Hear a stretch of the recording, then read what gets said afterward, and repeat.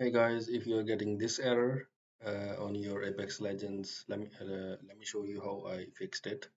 And I just recently reinstalled my Windows for some problems. So what you're gonna do? So there are two other fixes. Let me show you the other ones first that did not work for me. And there are plenty of videos on YouTube that tell you to do the same. And let me show you.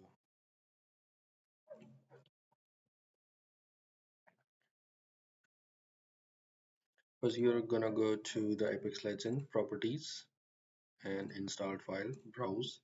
The other two fixes told me to go to the easy anti-chat folder and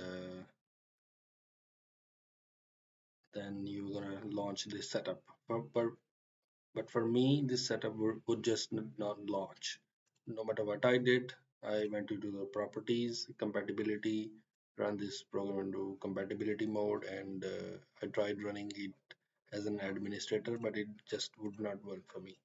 And another fix told me that there are two DLL files here which I cannot see even now. Even now my game when it has started to work.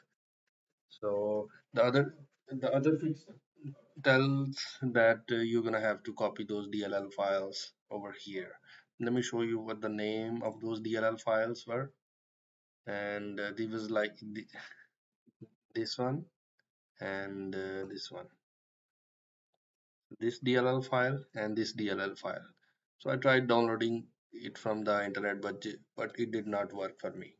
So what I did, if your game is totally verified, the game files are totally verified from here, and everything is up to date, graphics drivers and Windows Update. What you're gonna go is go to this website. It's free. Let me check this one. I'm gonna post a link in the description and you're gonna download these two folders and then install these. So hopefully this should fix your problem.